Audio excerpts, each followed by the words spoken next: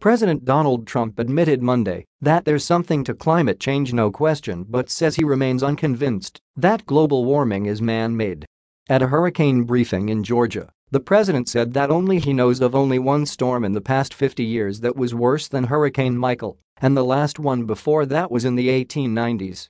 So who knows, he told a journalist asking if he'd changed his mind about global warming in light of the weather.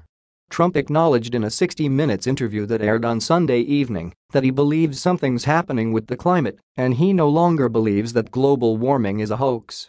But he said he believes it'll change back again and that he doesn't want to be put at a disadvantage economically by pouring trillions into prevention strategies. Following up on the answer in Georgia as he toured Hurricane Michael's destruction, Trump again said there's something there, but he still doesn't know if warming is caused by humans. "I have a home in Palm Beach, Florida, and frankly for years, we had none, and then, the last couple of years we had more. Hopefully we'll go back to many years of having none," he said. "We've been hit by the weather, there is no doubt about it, there is something there, man-made or not." President Trump was on his second storm tour of that hurricane season with First Lady Melania Trump on Monday, landing in Air Force One near Macon, Georgia, late in the afternoon, after spending much of the day in western Florida. They received a briefing on the storm in Warner Robins alongside Georgia's governor before traveling to a local farm to see Hurricane Michael's effect on cotton and pecan production. The couple spent several hours viewing damage caused by Hurricane Michael in the Florida Panhandle by helicopter and on foot. They also volunteered at a FEMA distribution center. "Somebody said it was like a very wide, extremely wide tornado," the president said of the disaster areas he saw after arriving at the Lynn Haven distribution center. "This was beyond any winds they've seen for, I guess, 50 years. Nobody has seen anything like it." Trump said he was shocked, having seen extensive water damage on previous trips, that these massive trees are just ripped out of the earth by the Category 4 storm that was accompanied by violent winds and powerful tides. "Nobody has seen anything like this," he told journalists of the storm that took at least 18 lives. "This is really incredible." The president and first lady were at the aid center to distribute bottles of water, but scores of supporters lined up for selfies with the first couple. "We voted for you, and we're going to vote in the midterms," one woman told them. Another gentleman informed the president, "We knew we could trust you to get this done." The couple's first stop on their day-long tour was the Florida Panhandle. The president said upon arrival that the damage was expansive in some areas, but the state's governor, Republican Rick Scott, is doing an incredible job and first responders have been amazing at preventing additional lives lost. "Many of these people have no homes," he commented. "Some of them have no trace of a home. You wouldn't even know it. It just got blown right off the footing." The president took off in Marine One to see the damage for himself, covering ground over Panama City and Mexico Beach, Florida, where the coastline was damaged the most. His helicopter touched down at the Northwest Florida Beaches International Airport in Panama City, where he was transported to Lynn Haven to take a foot tour by motorcade. He said that after his aerial tour, that it was hard to believe how much of the coast the storm tore up. "I've seen pictures. But it's hard to believe," he observed.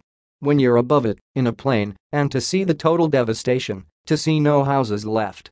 Not even the pads are left. It's incredible." The president indicated that the tour had made an impact.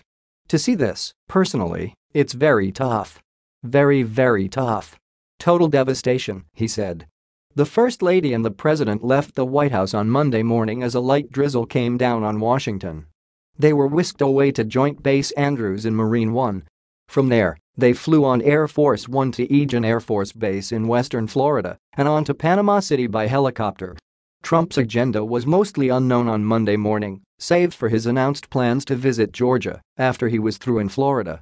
"We'll be leaving for Florida and Georgia with the First Lady to tour that hurricane damage and visit with FEMA, first responders and law enforcement. Maximum effort is taking place, everyone is working very hard. Worst hit in 50 years," he tweeted before leaving the White House residence. Trump said en route that he was also thinking about our great Alabama farmers and our many friends in North and South Carolina today.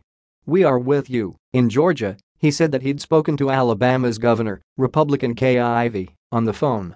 "She's in there fighting," he said. "We have terrific people running these states. Trump told reporters that the governors know that I'm there for them in affected states, which includes North and South Carolina.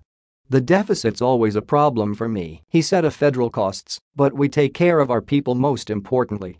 At the stop, the president faced questions about his position on climate change, which he called a hoax created by the Chinese prior to his election.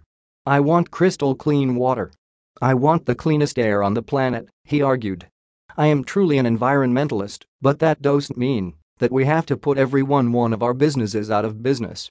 In a pun that was unintended as such, Trump said our nation's the hottest on the planet. He quickly corrected himself and explained that he meant economically as he responded to a question about his decision to pull out of the Paris climate change agreement.